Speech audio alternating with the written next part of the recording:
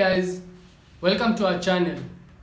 In this video we are going to go through a very interesting topic, the psychology of trading. So most people, when they start off trading the forex market, they first start off by learning how to analyze the markets and how to go about trading, and after that they think that they are set up for life, so they start trading. In fact, we also fell for the same trap. In fact, when we started, we learned technical analysis I think for around a month or two, then we started live trading, and fortunately we were able to flip an account from $300 to $1,000, but after that we lost it all within 2 weeks. So it was kind of really painful for us, but we decided not to give up and we stuck to the game, and we are fortunate to get to the point that we are currently, such that we can be able to share with you the knowledge that we have. So the psychology of trading is what really enables you to keep your mind in balance when you're trading the markets, and to be able to make money consistently and be able to sustain yourself in the forex market. So what do we mean by that? What we mean is that it's normal that when you start trading, when you execute a position and you make money or you win, most of the times that you'll get yourself, you're attached to the winners, and now you think that you're a god in the markets, you think that you know everything, and most people don't even attribute winners to luck. In fact, they attribute winning to skill and losses to bad luck. Unfortunately, we want to turn that around to you and tell you, if you can be able to attribute your winners to luck, and then you can be able to attribute your losses to skill, that will propagate you in your learning and move you into learning faster and being able to put that mental balance into your mind. What we mean by mental balance is when you win, it's just a win, and when you lose, it's just a loss. So when you lose, you don't really feel much pain coming into your heart. You don't take the losses to your heart, and you don't take the winners to your mind.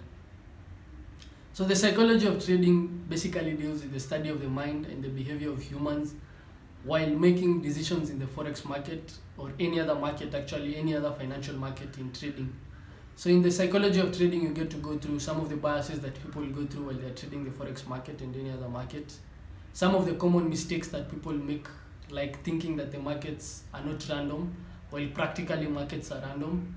And you get to get how emotions are bad while you're trading the forex market, and why fear, greed, ego, regret, such things are not really good in forex trading. So I think, just like Caleb was saying, Caleb has been saying this in other videos, know thyself and know thy enemy, and in 100 battles you'll always win. So I'll change that, and mine will be, if you don't know yourself, then the stock market is an expensive place to find out. Because if you're a person who's impulsive, then I think you need to find a way in which you'll be dealing with that impulse when it comes to trading. Because when you make a loss, generally if you're impulsive, you'll tend to want to revenge and to make money immediately. So that's really bad in trading, because that won't work. You should trade out of opportunity, not out of a need to make money. Those are some of the things that you get to learn once you start trading. So I think sitting down with yourself, familiarizing yourself with who you really are, going down deeper into seeking who you really are, is really helpful, and is an edge that most people have actually not taken seriously in the markets. Again, if you look into spirituality, you discover that if you can be able to combine spirituality and trading, I think you can be able to go to the next level of trading, because you're bringing consciousness, you're bringing intuition, and you're bringing such things into the market which are really helpful. With spirituality, what we mean is by, basically, according to my belief, is someone who's spiritual is also someone who has matured. The mind is matured, and mentally, I think he's on another level. So I think if you're on another level and you bring that into forex trading, then you're going to get to the other level in consciousness and with such things. So we get to go deeper with such things in our course, and how you can be able to integrate such things.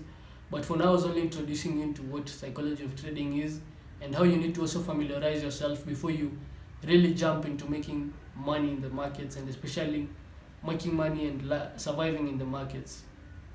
The idea that making $1,000 or making $300 within a month or two in the forex market is really being successful is not really success according to what we think. Success in the markets is lasting for a long time, and for this long time being able to make money consistently.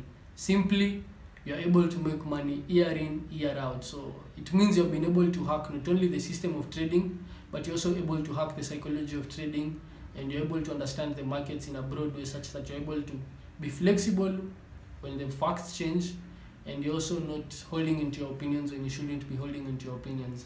The markets will only act as a mirror reflecting what's inside of us.